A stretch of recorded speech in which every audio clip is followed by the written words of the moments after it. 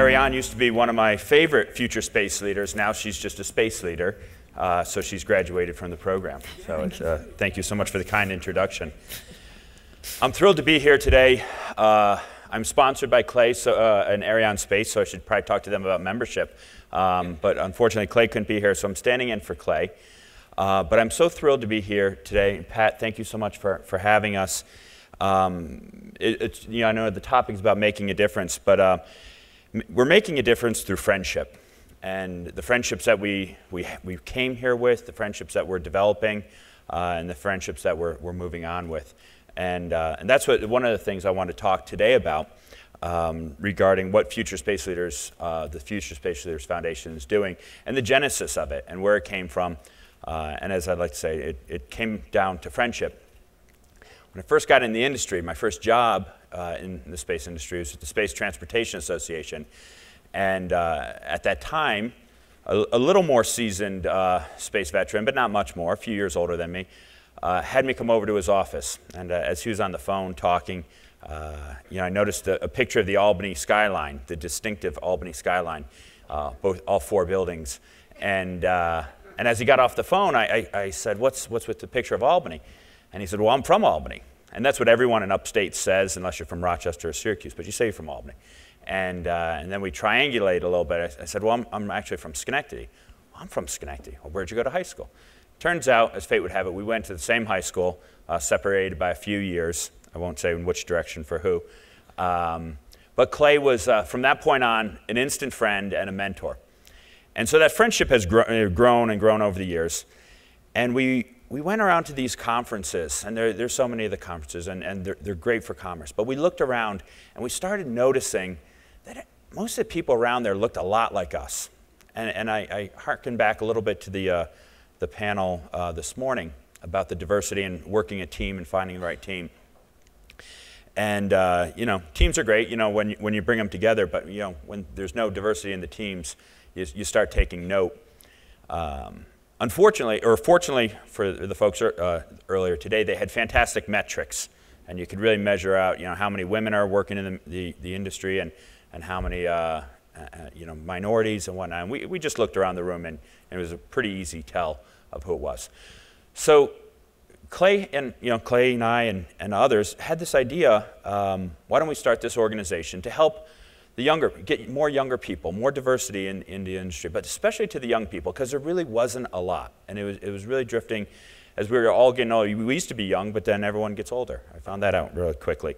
So we started the Future Space Leaders Foundation, and Clay really took charge of it. And it really started off at, let's just get our friends together, our friends that are at different companies, and how they can help. And how can we help this next generation of leaders? So, everyone talks STEAM and STEM and STEAM, and there'll probably be another vowel thrown in there eventually. But not a lot is done. It's just a lot of white noise. And we thought we could make a little bit of a difference. So we wanted to kind of get the torch passed to the next generation from the baby boomers to this new generation and get them involved. And so within Future Space Leaders, we started simple. Let's just do a conference. And if we do a conference, because Clay and I in our previous years at SIA and STA, we did a really low budget conference that raised a little bit of money, and we did something good with it. So we took that same model to do it. Let's do it on low budget, try to raise some money and do something with the money. Well, what are we going to do with it? So a few suggestions came out on how we could engage the youth and get them more involved. And one was sending them to conferences. And the one conference that really jumped out was the IAC, the International Astronautical Congress. That's going on right now, actually, in Jerusalem. So we thought if we could just raise enough money to send one person to this conference, that would be a win. So we did this conference, and it really started the ball rolling. And we formulated this nonprofit. Here's our mission statement, just to advance the learning of young professionals and get them more involved.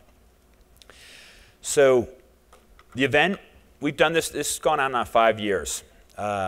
We do it on Capitol Hill every year. We do it on a Senate building because it's cheap, it's free, actually.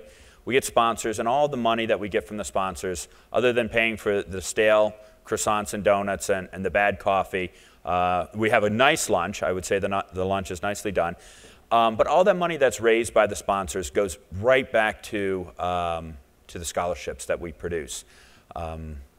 Like many of you here are involved in nonprofits, I'm trying to mature out of the nonprofit business and somehow get into a profit, serving board, but we're not there yet.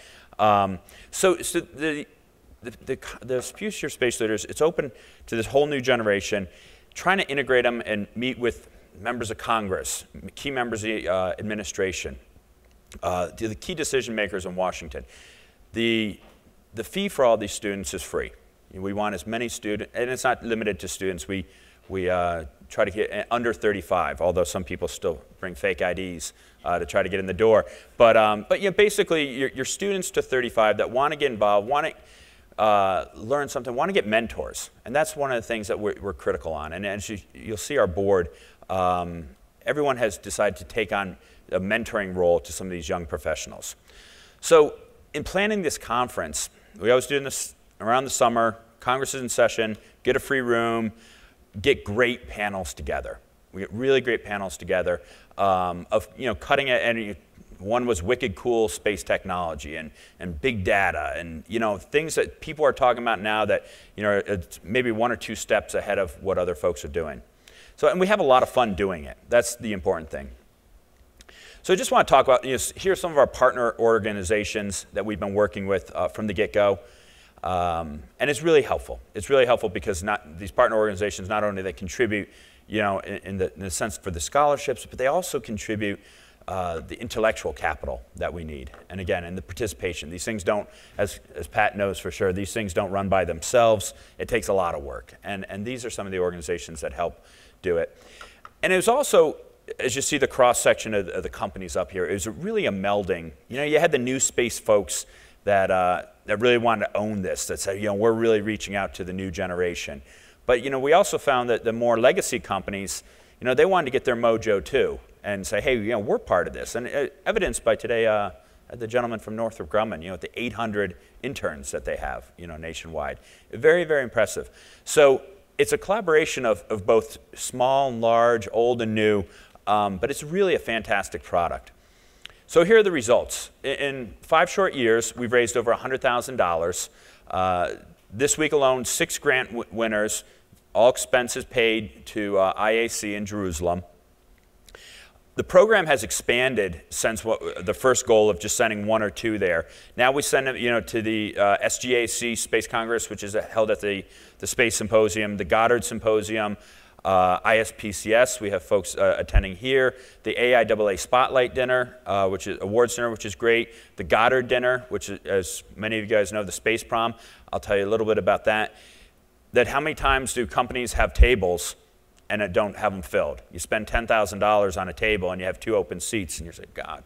So what we do, we pool that together and get young people at those tables to interact with some of these captains of industry. The Space Fusion Forum, SEDS Conference, and other conferences, and it's growing and growing as the pool grows. So this is just, as the time is waning, this is just a quick look at some of the winners that we had last year, some of the ones that are in Israel now. One of the ones, has gone on, I lost it, but is the head of, is one of the founders of Made in Space, which makes a 3D printer. And Jason was a young guy who I knew 8-10 years ago when he was a student, down in Florida working on these issues. So it's really about reaching out to the next generation and helping. And as Clay always says, when we do the pitch, to sponsor, it's for the kids. It's for the next generation. It's for the future. Is it for the future, as we say? So this is a little bit of a commercial, but hopefully in a commercial I don't have to sell you, and I hope it sells itself. I hope you get involved. As I said, it's a great organization. It's a fun organization. It's low maintenance, and it has the highest of rewards at the end. So please consider us, futurespaceleadersfoundation.org, and you'll see our board. It's a cross-section of folks. And I hope you get involved. And thank you so much for your time, and I look forward to talking with so many of you here later today. Bye.